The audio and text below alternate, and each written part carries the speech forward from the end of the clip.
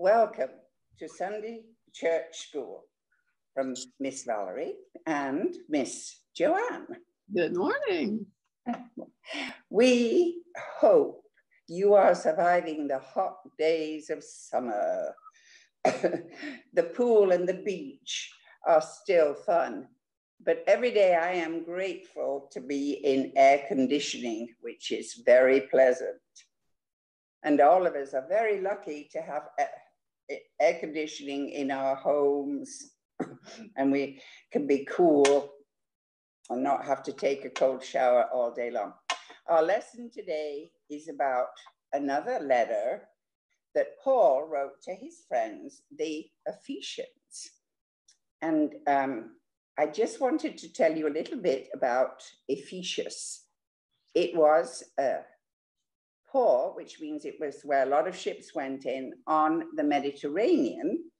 And if you ever visit Turkey or know somebody who's going there, you can go and visit this town of Ephesus because there are all of these wonderful buildings and ruins today of the beautiful town. And the people there used to speak Greek. So maybe next week I will find a nice picture that I could hold up and show you what it looks like today. So he wrote several letters to his friends who lived in Ephesus. Now, if you listen to this letter, it is easy to imagine that Paul was writing it to us today. In the letter, Paul gives us some excellent advice. And it is valuable and useful today, just as it was to the Ephesians all those years ago. Unfortunately, we still need reminders that we should follow God and Jesus' advice on how to live together and create a kind and loving family, society, and world. We have to make many choices. And it is very important that they be good ones. Perhaps, Miss Joanne, you would be kind enough to start us with a prayer. Thank you. Let's fold our hands and bow our head and open our hearts. Dear God, help us to grow like Jesus. Help us to grow by being kind and loving. Help us to know that our kind and loving action will help others live in God's way. Amen. Amen. So listen very carefully and imagine that this is a letter that Paul has written to you. Dear friends, how are you? We miss you all very much and hope we will see you soon. Remember to always speak the truth to each other because we all belong to God's family. If you do become angry, don't do anything that will hurt others. Use kind words and talk about how you are feeling. Be gentle with each other, and then you will each feel loved and special. Be kind to each other and forgive each other, just as God forgives you. Dear friends, we think of you often. Live in loving ways as you follow Jesus. I was thinking, Miss Joanna, that we missed everybody when we saw each other last Sunday. And so it's like I'm saying to all the people watching, we miss you very much because we really do. And so I feel like I would start that with a letter if I was writing to any of you that we really miss you and we hope we will see you very soon. Excuse me. And then as I read it and listened to it, there were certain words which were very important. For instance, speak truth to each other. ooh, I hope that we all already do that. But it's difficult sometimes. I mean, we hear a lot of things, and when we have to decide about, and sometimes, you know, it's okay to say, I don't think that's quite true. Maybe we should check it. I always try to think before I say anything, is that really true? Because if I have a question, maybe I won't say it. Or I can say, I think this is true, but we really should check it and, you know, double check it to make sure. Now, we have so much information. Checking takes time, but searching for the truth is sometimes very interesting and very important. Another thing that Paul says is, if you do become angry, he doesn't say don't become angry. He says, if you do become angry. So God, he says it's all right to be angry because we may see or hear things which annoy us, and they should, like hurting animals, littering the environment, wasting things. So I think you, Miss Joanna, have a very good suggestion of how we can hear things that we don't like too much, and how we can reply without making anybody being hurtful to anybody. Yes, Ms. Valerie, that advice is so wonderful and so true today as it was back in Paul's time, to speak the truth. And as Ms. Valerie says, it's very difficult sometimes to find the truth. His advice of using kind words when we talk to each other are the most important of all. And that it's okay to be angry and it's okay to be disappointed, because we all have times like that in our lives. But if we could put this thought in your mind before you start accusing, you did this and you did that, think about how do you feel? And how are you going to talk to this person that's provoked you in some way?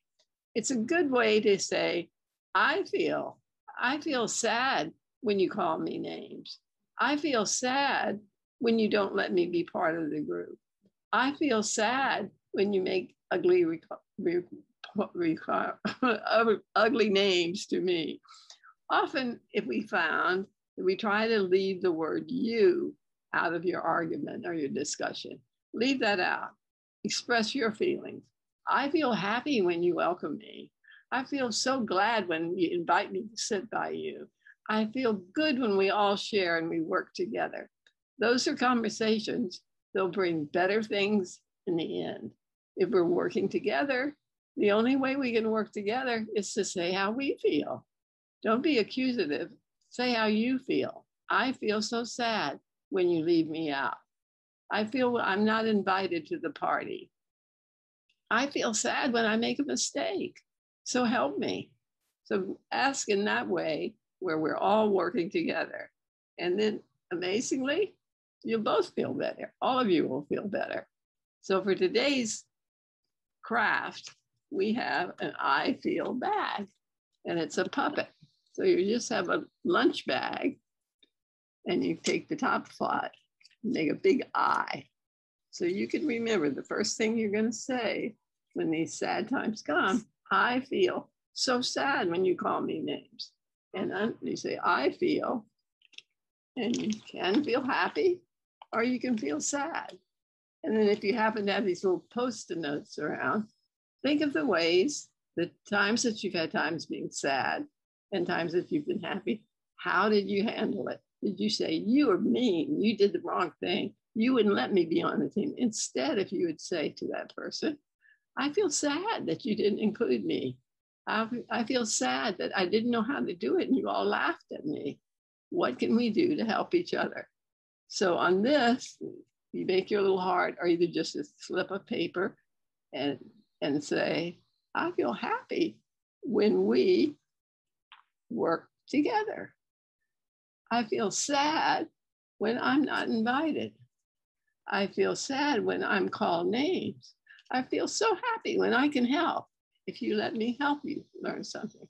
There's so many times if you just slow down, think, and begin with I. How do you feel? It's not that you're being selfish. You're saying, this is how I feel. Let's work together and find a way that we can have happy times. So it's just a lunch bag with a class and a big eyeball. And you don't have to have these post notes. You could just clip pieces of paper and tape them on. You'll be surprised how many ways you can think to converse with other people, to talk with people, to make it a good relationship where you're all learning something. So that would be a fun thing to do. I think that's a wonderful idea. I'm going to remind myself to do it that way too, because I think most people do not want to make you feel sad or no. angry. We like to make people feel happy. So by saying, this is how I feel, that person will be a little sad themselves because they don't want you to feel that way. So I think that would be such a good way to, say it is how you feel. And, because we do care how other people are feeling. And normally, if we know somebody's unhappy, we want to make them feel better. It's part of who, our nature, as it were. So I think that's really good advice, that it doesn't matter, we could even follow that good advice when we're small, when we're middle-sized, and even older. I think the less you point your finger and scream, you, try to make yourself begin with, this is how I feel. I feel upset that we couldn't get along. I want to know how we can do it better. I think everybody will be happier. Exactly. Yes, because nobody wants to, nobody wants to be angry. Nobody wants to make other people sad. Everybody, wants to really get together and find solutions. Is that a good word? Exactly. So that we can make good choices and live happily together, as Paul wants us to. Okay, do you have some angels today, Miss Joanne? I don't, but I can recall one in my head, and that would be compassion. Have compassion for others. And if you're thinking of that, you'll say I before you start screaming you. Well, I had this, and I have very good intentions to talk about things. So I thought, my intentions, and sometimes, they're good, but I don't follow them through maybe. So I thought, I'm going to remember to follow the right, the angel with good intentions. And so I thought then, my intention is to try and always tell the truth. Or if I've got questions, you can look up a lot of things on your iPad or your computer and find a lot of good answers. And then I thought, another one is forgiveness. Sometimes, we all make mistakes, we all do things that we feel badly about afterwards. So, don't only forgive other people for what they do, sometimes forgive yourself, be kind to you as well. So I'm going to try and tell the truth, and my intention is to forgive other people, and if I do something that I regret or think, well, I should, I'm going to be kind to myself and forgive myself too this week. I think are you going to follow good advice, Mr.? Well, I think the best angel there is intention, because so often you didn't intend to say the things that the other person heard. So it's so good if you do start with the I feel, then you're not accusative of the other person. Because often our intentions are great, but it doesn't go across that way to the other person. It's like my intention to do certain things like housework or, My intention to be organized when it comes time for Zoom seems to get lost somewhere. Oh, Mom, I intended to do that. I intended to. We all have very good intentions, but some of them kind of disappear, I think. But yeah, remind. Well, we hope you all have a very happy week. I know it's August now, and we're thinking about returning to school and things like that. So you have a few more days to enjoy the holidays.